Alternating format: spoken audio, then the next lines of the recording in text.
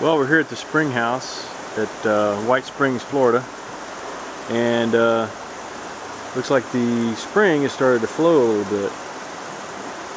I've been here before when the spring was actually, water was coming in from the river and actually flowing down the spring, going in the ground instead of coming out. It is flowing like crazy today. Check it out going through that spillway.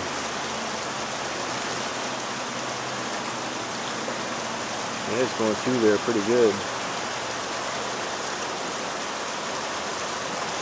We've had a lot of rain here lately, and I think it's kind of recharged the aquifer. I'm going to go out here to the end of the spillway so you can see it coming out. Really a beautiful place. This is the Suwannee River.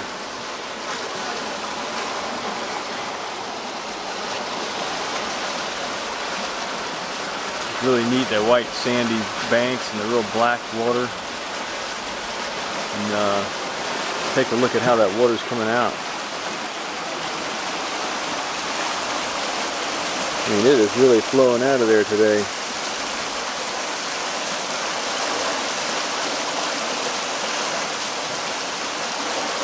This is a pretty historical place.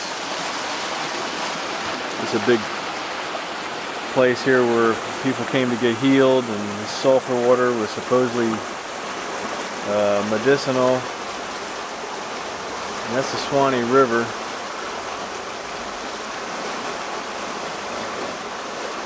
Beautiful river. You can see how high it gets sometimes. This thing can swell up over its banks.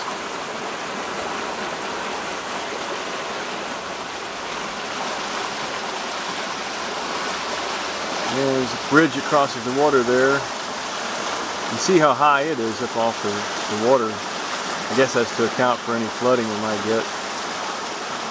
But to the right there, I think that heads over to Live Oak. And to the left, it takes you back into White Springs.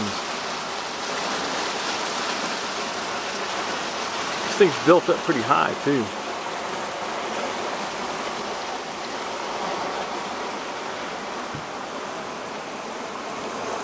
I believe there was a building or buildings on either side of this as well many years ago, but this spring house, the actual spring, or this structure here, is the only thing that's left.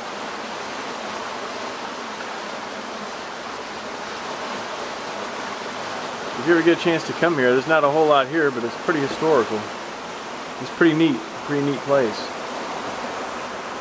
Used to be balconies all the way around here where you could dive off in there and swim and get healed.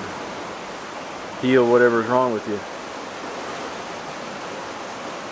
Okay, that'll be it for now.